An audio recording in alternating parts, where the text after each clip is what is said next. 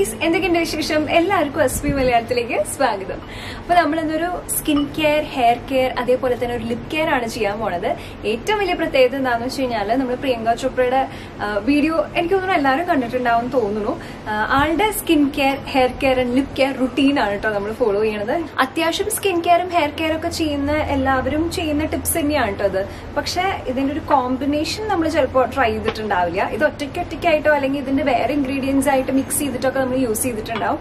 പിന്നെ എന്തായാലും എന്റെ skin care, hair care day ആണ്. അപ്പൊ എന്തായാലും ഞാൻ ട്രൈ ചെയ്യുമ്പോൾ നമ്മുടെ അസ്വി ഫാമിലി ആയിട്ട് നമുക്ക് റിസൾട്ട് ഷെയർ ചെയ്യണ്ടേ അല്ലേ? വിചാരിച്ചാൽ നമുക്ക് ഷൂട്ട് ചെയ്യാൻ. അപ്പൊ ആദ്യം തന്നെ നമുക്ക് ലിപ് കെയറിലേക്ക് കടക്കാം കേട്ടോ. ലിപ് കെയർ എന്ന് പറയുന്നത് നമുക്ക് വളരെ എളുപ്പത്തിൽ നമ്മുടെ വീട്ടിൽ തന്നെ ചെയ്യാൻ പറ്റിയിട്ടുള്ള കാര്യം തന്നെയാണ്. പക്ഷെ ഈ ലിപ് സ്ക്രബിന് മെയിൻ ആയിട്ട് വേണ്ടത് ഉപ്പാണ്. എനിക്ക് തോന്നുന്നു കല്ലുപ്പാണെങ്കിലാവും കൂടുതൽ നന്നാവുക, കല്ലുപ്പ് പൊടിച്ചതാണെങ്കിലാവും കൂടുതൽ നന്നാവുക, അല്ലെങ്കിൽ പിങ്ക് സോൾട്ട് ആണെങ്കിലും നന്നാവും. പക്ഷെ നമ്മുടെ കയ്യിൽ ഇപ്പോൾ സാധാരണ ഉപ്പേ ഉള്ളൂ, അപ്പോൾ അതാണ് എടുക്കണത്. പിന്നെ വേണ്ടത് ഗ്ലിസറിൻ ആണ് കേട്ടോ. ഗ്ലിസറിൻ ഇല്ല, എൻ്റെ തീർന്നു പോയി. അതുകൊണ്ട് ഞാൻ ഒലിവ് ഓയിലാണ് എടുക്കണത്. എന്നാലും അത് വർക്കൗട്ട് ആവേണ്ടതാണ്, കാരണം നല്ല മോയ്സ്ചറൈസിങ് ആണല്ലോ ഒലിവ് ഓയിൽ എന്ന് പറഞ്ഞാലും. പിന്നെ കുറച്ച് റോസ് വാട്ടറും, ഇത്രയും മാത്രം മതി. ഇത് എന്നിട്ട് നന്നായിട്ട് നമ്മുടെ ഫിംഗേഴ്സ് വെച്ചിട്ട് തന്നെ മിക്സ് ചെയ്ത് കൊടുക്കുക എന്നുള്ളതാണ് കേട്ടോ. അപ്പോൾ ഈ ലിപ് സ്ക്രബ് അധികം വെക്കാൻ പാടില്ല, അപ്പം തന്നെ ഉപയോഗിക്കണം. അപ്പോൾ ഇതെടുത്തിട്ട് ലിപ്സിൽ നന്നായിട്ട് നമുക്ക് ഇങ്ങനെ സ്ക്രബ് ചെയ്ത് കൊടുക്കുക കേട്ടോ.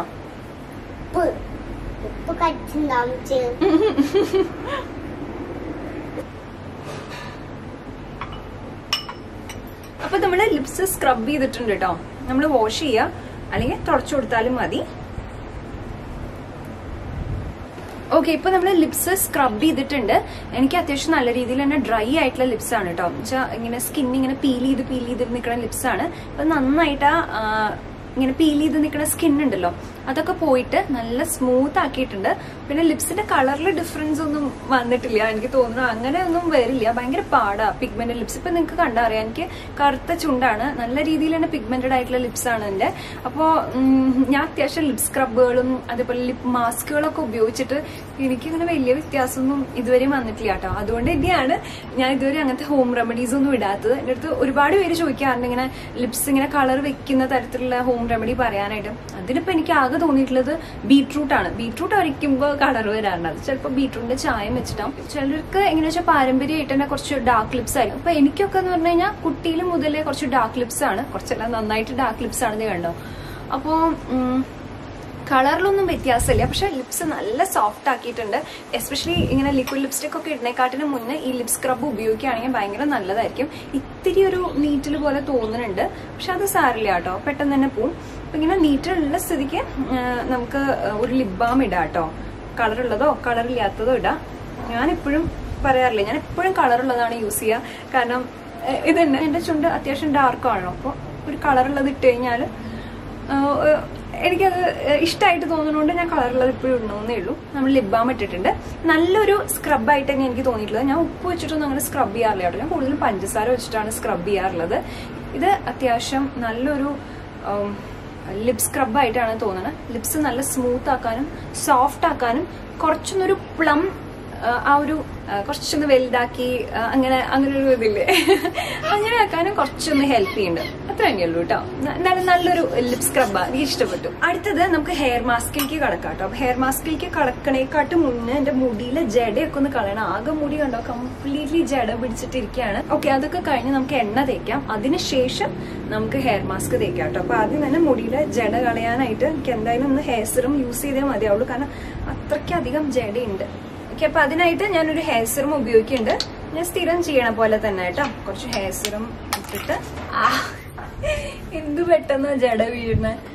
അപ്പൊ ഈ ജടയുള്ള ഭാഗം വരുമ്പോ ഉണ്ടല്ലോ കുറച്ചും കൂടി ഒന്ന് ഹെയർ സിറം അപ്ലൈ ചെയ്ത് കഴിഞ്ഞാൽ നല്ലതായിരിക്കും കേട്ടോ.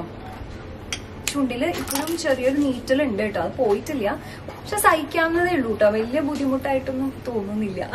നന്നായിട്ട് മുടിയിലെ ജടയൊക്കെ കളഞ്ഞിട്ടുണ്ട് കേട്ടോ. അത് നല്ല ഇമ്പോർട്ടന്റ് ആയിട്ടുള്ള കാര്യമാണ്. എന്ത് ഹെയർ മാസ്ക് തേക്കുമ്പോഴും എണ്ണ തേക്കുമ്പോഴൊക്കെ ഇതേ കണ്ടോ ഇതുപോലെ ഒട്ടും ജടയില്ലാത്ത പോലെ റെഡിയാക്കി എടുക്കുക കേട്ടോ. കുറച്ച് പാടാണ്, പക്ഷെ കുറച്ചെങ്കിലും മുടി കൊഴിച്ചിലല്ല, മുടി ഇങ്ങനെ പൊട്ടില്ലേ, അത് കുറയ്ക്കാൻ വേണ്ടിയിട്ട് ഹെൽപ്പ് ചെയ്യും. ഇനി നമ്മൾ എണ്ണ തേക്കുകയാണ്. നന്നായിട്ട് ഈ ബകച്ചിലൊക്കെ എണ്ണ തേച്ച് പിടിപ്പിക്കുക കേട്ടോ. കോട്ടൺ പാഡ് ഉണ്ടെങ്കിൽ നല്ലതാണ്, പക്ഷെ നമ്മുടെ തീർന്നുപോയി, ഇനി മേടിക്കണം. ഓക്കെ, അപ്പൊ നമ്മള് തലയിൽ നന്നായിട്ട് എണ്ണ തേച്ച് മസാജ് ചെയ്ത് ഒരു 5 മിനിറ്റ് ഇങ്ങനെ വെച്ചിട്ടുണ്ട് കേട്ടോ. ഇനി നമുക്ക് ഹെയർ മാസ്ക് അപ്ലൈ ചെയ്യാം. അപ്പൊ നമുക്ക് ഈ ഹെയർ മാസ്ക് ഉണ്ടാക്കാനായിട്ട് ഭയങ്കര സിമ്പിൾ ആണ് കേട്ടോ. അപ്പോൾ മെയിൻ ആയിട്ടുള്ള ഇൻഗ്രീഡിയൻ്റ് എന്ന് പറയുന്നത് മുട്ടയാണ് കേട്ടോ. അപ്പോൾ ഒരു മുട്ട എടുക്കുക, അത് പൊട്ടിക്കുക. നമ്മൾ വെള്ളയും മഞ്ഞയും രണ്ടും ഒരേപോലെ തന്നെ എടുക്കുന്നുണ്ട് കേട്ടോ. എന്നിട്ട് അത് നന്നായിട്ടൊന്ന് ബീറ്റ് ചെയ്തിട്ട് രണ്ടും കൂടി ഒരുമിപ്പിക്കുക. ഓക്കെ, അത് കഴിഞ്ഞാൽ പിന്നെ നമുക്ക് വേണ്ടത് തൈരാണ്. തൈര് നമ്മളിപ്പോൾ അധികം ആഡ് ചെയ്യണില്ല, ഒരു 2-2.5 സ്പൂൺ ആഡ് ചെയ്യുന്നുണ്ട്. ഇതിലൊന്നും കൃത്യം കണക്കൊന്നുമില്ല കേട്ടോ, ഇങ്ങനെ ആഡ് ചെയ്ത് കൊടുക്കുക, അത്ര തന്നെയുള്ളൂ. എന്നിട്ട് എഗെയിൻ ഇത് രണ്ടും കൂടിയിട്ട് നന്നായിട്ട് മിക്സ് ചെയ്ത് കൊടുക്കുക കേട്ടോ. പിന്നെ നമുക്ക് വേണ്ട ഒരു ഇൻഗ്രീഡിയൻ്റ് എന്ന് പറയുന്നത് തേനാണ്. അതും നമ്മൾ കുറച്ച് ഒരു സ്പൂൺ, അത്ര തന്നെ ഇല്ല, ഞാൻ 1/2 സ്പൂണേ ആഡ് ചെയ്തുള്ളൂ. എന്നിട്ട് ഇത് നന്നായിട്ട് മിക്സ് ചെയ്ത് കൊടുക്കുക. നല്ല ലൂസ് കൺസിസ്റ്റൻസിയിൽ തന്നെയാവും ഉണ്ടാവുക, ലൂസായിട്ട് തന്നെയാവും ഉണ്ടാവുക. നമ്മൾ വേറെ ഒന്നും ഇതിൽ ആഡ് ചെയ്ത് കൊടുക്കുന്നില്ല. ഈ 3 ഇൻഗ്രീഡിയൻറ്റ് മാത്രമേ ഉള്ളൂ കേട്ടോ. സിമ്പിളാണ് കേട്ടോ, അധികം ഇൻഗ്രീഡിയൻസ് ഒന്നുമില്ല. പക്ഷെ എന്താ പ്രശ്നം വെച്ചാൽ കുറച്ച് ലിക്വിഡാണ്, കുറച്ചല്ല നല്ലോണം തന്നെ ലിക്വിഡാണ്, കട്ടയാക്കാനുള്ളതൊന്നുമില്ല. അപ്പം ഈ തലയിൽ അങ്ങനെ പിടിച്ചിരിക്കണത് വളരെ കുറവായിരിക്കും. അപ്പം അതുകൊണ്ട് തന്നെ ബാത്റൂമിൽ പോയിട്ട് അപ്ലൈ ചെയ്യണതാണ് കേട്ടോ നല്ലത്. നിലത്തൊക്കെ അപ്പടിയാവും, നിലത്തൊക്കെ ആവില്ല. പിന്നെ അടിച്ച് കഴുകി വൃത്തിയാക്കാം.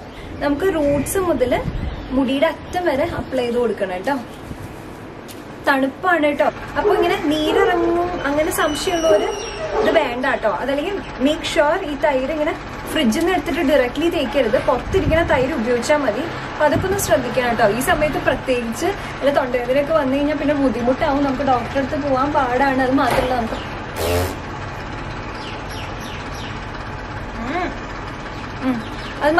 നമുക്ക് ഭയങ്കരമായിട്ട് സംശയവും വെറുതെ അനാവശ്യ ടെൻഷനായിരിക്കും. അപ്പൊ അതുകൊണ്ട് അതൊക്കെ ഒന്ന് ശ്രദ്ധിക്കാം.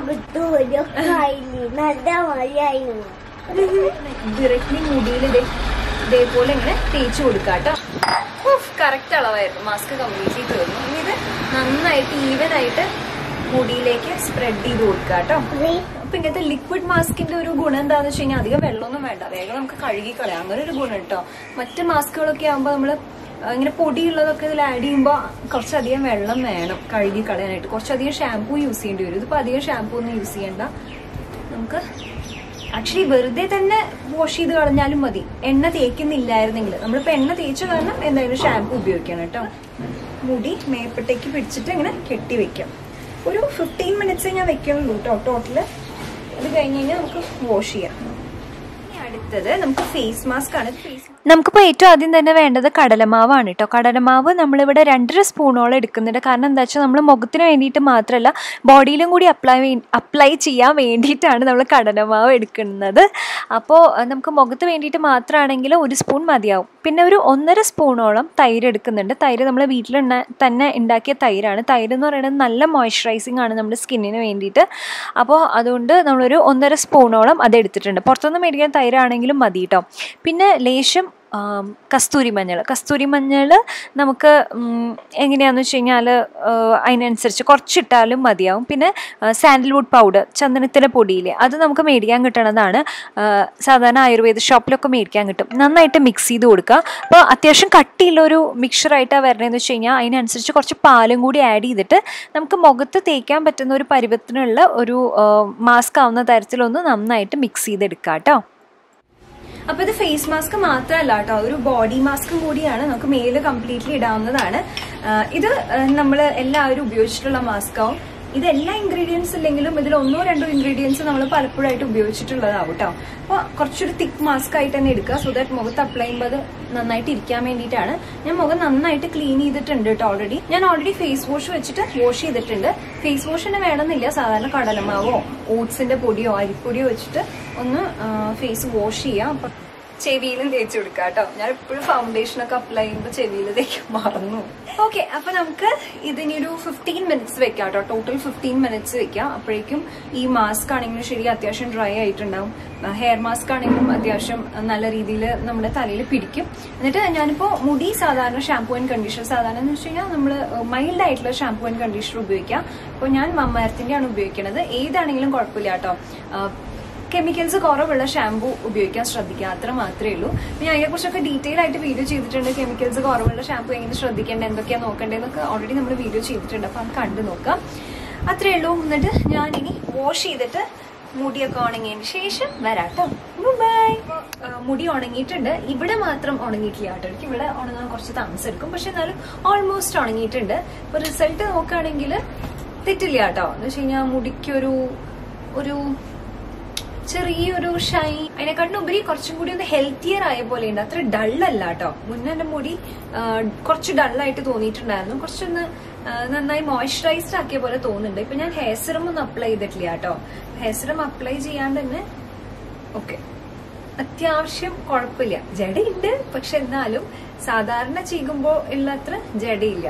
അപ്പൊ എനിക്ക് കുഴപ്പമില്ല തോന്നുന്നു. അപ്പൊ നമുക്കിനി ഇപ്പൊ എന്തായാലും നമുക്ക് ഹെയർ സിറം അപ്ലൈ ചെയ്യാം. അപ്പൊ അത് കഴിഞ്ഞിട്ട് മുടി ഒന്ന് ചീകിയും കൂടെ കൊടുക്കുമ്പോൾ കുറച്ചും കൂടിയൊക്കെ ഒന്ന് ബെറ്റർ ആവും കേട്ടോ. പിന്നെ നമ്മൾ കുറച്ച് തേൻ ആഡ് ചെയ്തിട്ടുണ്ടായിരുന്നു. കുറച്ച് പേർക്ക് സംശയമുണ്ട് തേൻ ആഡ് ചെയ്ത് കഴിഞ്ഞാൽ മുടി നരയ്ക്കുമോ എന്നുള്ളത്. എന്റെ അനുഭവത്തിൽ ഇല്ല കേട്ടോ. ഞാൻ കുറച്ചധികം നാളായി തേൻ ഉപയോഗിക്കണം. റെഗുലർ ആയിട്ടല്ലെങ്കിലും അപ്പോഴൊക്കെ ആയിട്ട് ഉപയോഗിച്ചിട്ടുണ്ട്. എനിക്കിതുവരെ നരച്ചതായിട്ട് തോന്നിയിട്ടില്ല. അപ്പൊ എന്താ അതിന്റെ ഒരു കാര്യം എന്ന് എനിക്ക് മനസ്സിലായില്ല. ഇനി അഥവാ അത് സംശയം ഉണ്ടെങ്കിൽ അത് ഒഴിവാക്കിക്കൂടും. അങ്ങനെ ഒരു സംശയം വെച്ചിട്ട് ചെയ്യണമെന്നില്ല. ഫൈനൽ ആയിട്ടുള്ളത് എനിക്ക് ഇഷ്ടപ്പെട്ടു. റിസൾട്ട് നല്ലതാണ്. ഇനി ഫേസിന്റെ കാര്യം എടുക്കുകയാണെങ്കിൽ ഫേസിൽ നല്ല ഒരു ഗ്ലോ തോന്നുന്നുണ്ട്. അപ്പൊ ഞാൻ മോയ്സ്ചറൈസർ ഒന്നും അപ്ലൈ ചെയ്തിട്ടില്ല. നല്ല ഹൈഡ്രേറ്റഡ് ആയിട്ട് വെച്ചിട്ടുണ്ട് കേട്ടോ. ഒട്ടും ഡ്രൈനെസ് ഒന്നും ഇല്ല കേട്ടോ. മാസ്ക് അപ്ലൈ ചെയ്തിട്ട് ഒട്ടും തന്നെ ഡ്രൈ ആയിട്ടില്ല. സ്കിന്നിൽ നല്ലൊരു ഗ്ലോ ഉള്ള പോലെ തന്നെയാണ് തോന്നിയിട്ടുള്ളത്. പിന്നെ ലിപ്സിന്റെ കാര്യം നമ്മൾ ഓൾറെഡി പറഞ്ഞല്ലോ, നല്ല സ്മൂത്ത് അതേപോലെ സോഫ്റ്റ് ആക്കാൻ വേണ്ടിയിട്ട് ഹെൽപ്പ് ചെയ്തിട്ടുണ്ട്. അപ്പൊ നമ്മുടെ 7ാമത്തെ ഗിവ് അവേ ക്വസ്റ്റ്യൻ ചോദിക്കാം കേട്ടോ. നമ്മൾ കഴിഞ്ഞ ദിവസം സംയുക്ത മേനോൻ ഇൻസ്പയർഡ് മേക്കപ്പ് ലുക്ക് ചെയ്തിട്ടുണ്ടായിരുന്നില്ലേ, അതില് ഞാൻ ഇട്ടിട്ടുണ്ടായിരുന്ന ജ്വല്ലറി, അതിന്റെ പേര്, അതിന്റെ പ്രൈസ് കേട്ടോ. അത് ജസ്റ്റ് ഒന്ന് കമന്റ് ചെയ്താൽ മതി. കൃത്യമായിട്ട് വീഡിയോയിൽ പറഞ്ഞിട്ടില്ലെങ്കിൽ അതിന്റെ ഡിസ്ക്രിപ്ഷൻ ബോക്സിൽ ലിങ്ക് കൊടുത്തിട്ടുണ്ടാവും. അതിൽ നോക്കിക്കഴിഞ്ഞാൽ മനസ്സിലാവും കേട്ടോ. കമന്റ് സെക്ഷനിൽ കമന്റ് ചെയ്താൽ മതി. അപ്പോ ഇനി 2 ദിവസം കഴിഞ്ഞിട്ട് നമുക്ക് കാണാം കേട്ടോ. മൺഡേ കാണാം ഇനി. കാരണം എന്താ വെച്ചാൽ എനിക്ക് ഈ ലാപ്ടോപ്പിന് ഭയങ്കര പ്രശ്നമായിട്ടിരിക്കുക. ഒരു വീഡിയോ തന്നെ സേവ് ആവാനായിട്ട് മണിക്കൂറുകളോളം പിടിക്കും. അങ്ങനത്തെ ഒരു അവസ്ഥയാണ്. ഇപ്പോഴാണെങ്കിൽ ശരിയാക്കാനും പറ്റില്ല. പുതിയ തൊട്ട് ഓർഡർ ചെയ്ത് കഴിഞ്ഞാൽ വരാനും ഒരുപാട് പ്രശ്നമാണ്. ലോക്ക്ഡൌൺ കഴിയാത്തോടത്തോളം നമുക്ക് ലാപ്ടോപ്പിന്റെ കാര്യം ഒന്നും ചെയ്യാൻ പറ്റാത്ത അവസ്ഥയായതുകൊണ്ട് എനിക്ക് വീഡിയോ അപ്ലോഡ് ചെയ്യുമ്പോൾ ഒരുപാട് താമസം എടുക്കുന്നുണ്ട്. ഞാൻ രാത്രിയൊക്കെ സേവ് ചെയ്യാൻ കൊടുക്കണത്, രാവിലെ ആയാലും ഒന്നും സേവ് ആവില്ല.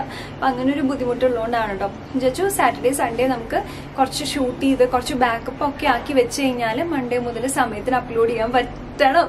അതുകൊണ്ടാണ് കേട്ടോ ഇനി നമ്മൾ 2 ദിവസം ബ്രേക്ക് എടുക്കണത്.